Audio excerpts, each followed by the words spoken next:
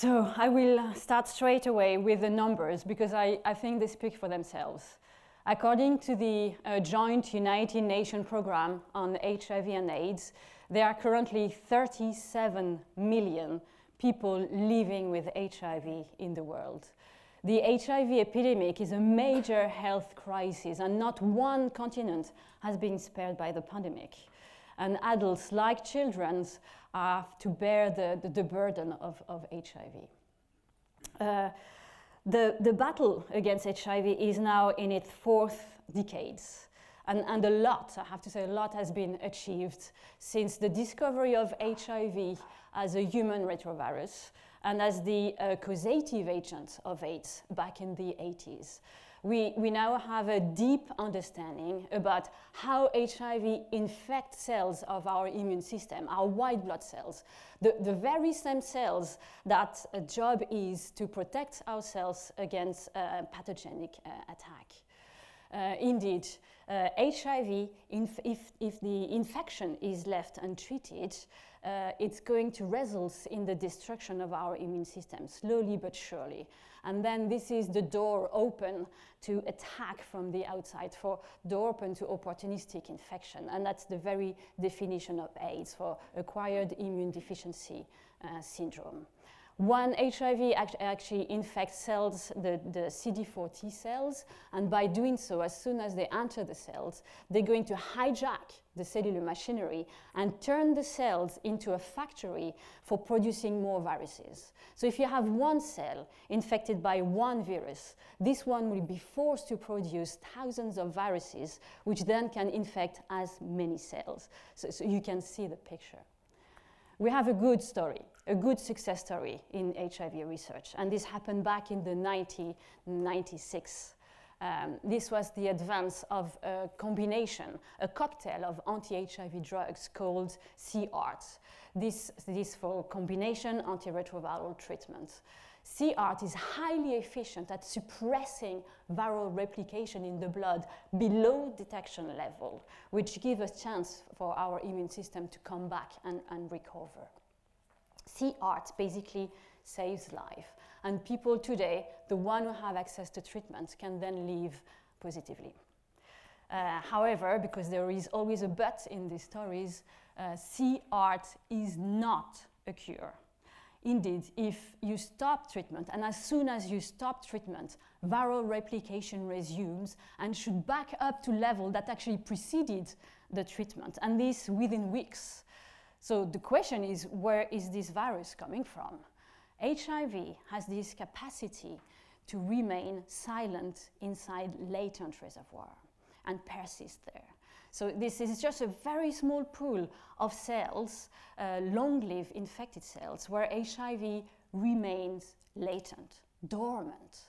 So from the outside, when you look at the cells, it's not visibly infected, but HIV resides there as a silent passenger, hidden from the immune system and otherwise highly effective drugs.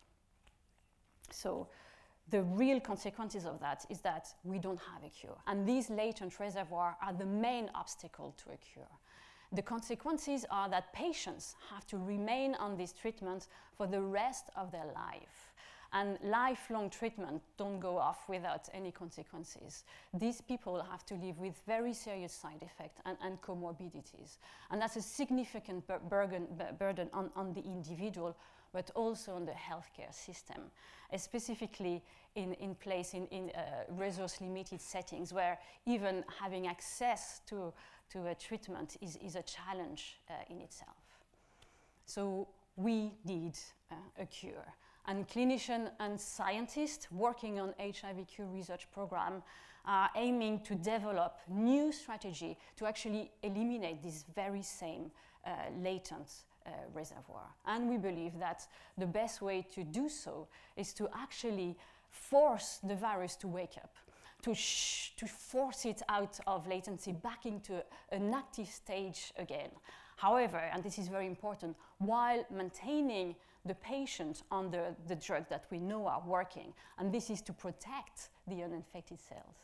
That's the first phase. The second phase is then, because the cells are now visibly infected, the idea is then to redirect the immune system towards the specific infected cells, so then they can destroy them and eliminate them.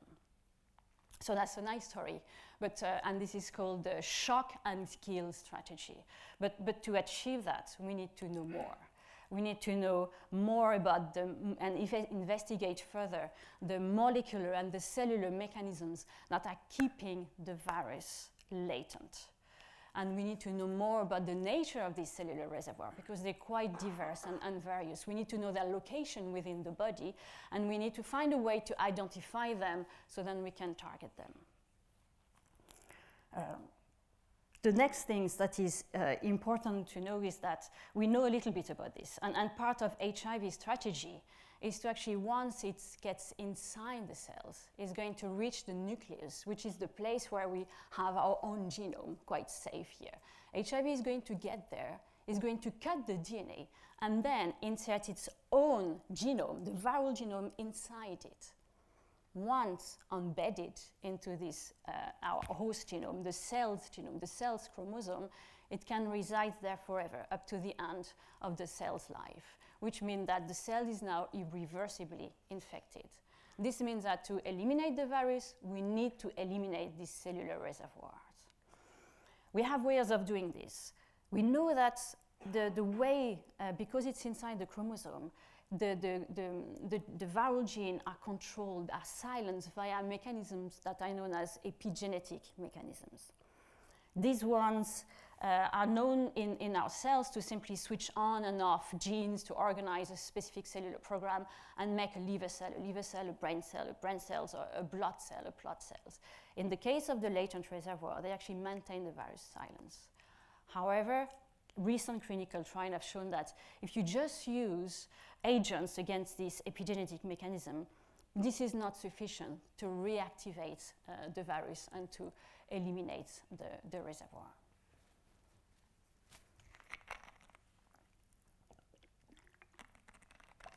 This is simply because the nature of this reservoir is highly complex, and the cause of the latency is multifactorial. So the only way to go about this is to try to have as many angles and as many perspectives about how this is working. And this is if we want to unveil the many layers that are keeping the virus silent, and then collectively unlock all these blocks using multi-targeted approach. We cannot do that on our own. My lab cannot do that on our own. We have to really work in a collaborative way to really face this very difficult and challenging problem if we want to achieve a cure. You would say, what do you mean by a cure? So at the moment, we have two types of cure inside. The first one is the sterilizing cure. That's a cure where we can effectively eradicate all the infected cells, including the latent reservoir, and therefore wipe out the HIV from the patient. The other type of cure is called a functional cure. So here the aim is to actually try to reduce the latent reservoir to a size that would be manageable by the immune system on its own without the help of treatment. This will have two major consequences for the patients. First, they'll be out of drugs, which is great for them. And second of all, is that if we can succeed to keep the virus sufficiently low in the blood, so then it won't be able to be transmitted to someone else, whether between sexual partner or from mother to child. So that's a huge challenge. And you tell me, is this an attainable goal? And I believe yes, and others as well. We have examples already in life. In terms of a sterilizing cure, there is one and unique case which happened less than 10 years ago, and which is referred to as the Berlin patient. This patient, who was Timothy Ray Brown, was HIV positive and then was unfortunately diagnosed with a very aggressive form of leukemia. And his medical doctor, who was very smart and believed that the best way to save this man's life was to do a bone marrow transplant. And by selecting the donor, he also selected a donor that had a specific mutation that is known to stop the virus from infected blood cells. So basically what they did, which is a very drastic and harsh way of treating patients. You have first to kill all the white blood cells in this individual and then replace them with these fresh cells which are resistant to HIV. And since this man has been cleared of HIV. So that's the first example.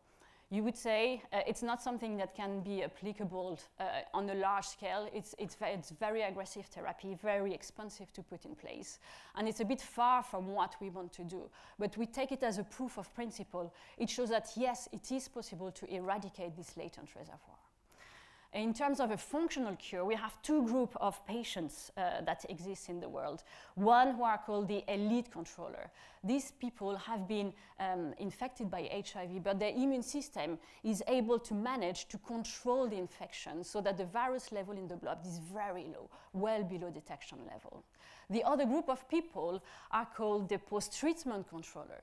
These individuals just have been, after being exposed to the virus, have been quickly diagnosed HIV positive and quickly put on anti-retroviral therapy. After a few years, when they stopped the therapy, they realized that these individuals were able to control the virus without any further treatment with their own immune system. The common point between these two groups is that the latent reservoir is very small, and that's echo back to what we want to achieve as a functional cure. So that's basically the big picture. And again, it's highly complex, and I have no doubt that we need to collaborate together. We need to put together on the table our expertise, the tools that we use to study a little bit further the nature of this latent reservoir. And I want to take this opportunity to acknowledge my collaborator here in Ireland, in Europe, and in Canada, and we're all working as part of a large consortium, and which is funded by the European Union, the Horizon 2020.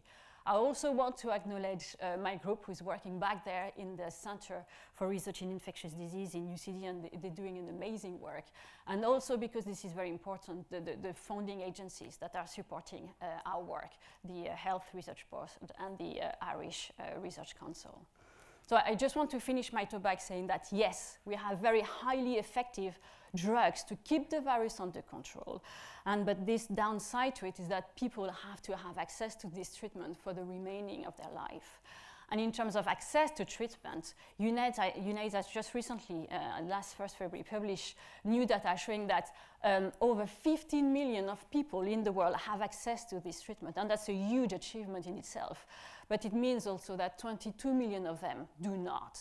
So we need to find something more efficient for these people, more on a short-term basis, something that can cure people having HIV and living with HIV and AIDS at the moment. And this goes without saying, but money is the nerve of war. So to win this battle, we need funding. We need specific funding for HIV cure research, and both at the international level, regional level, national level, so we can all work together and move forward towards an HIV cure. Thank you very much.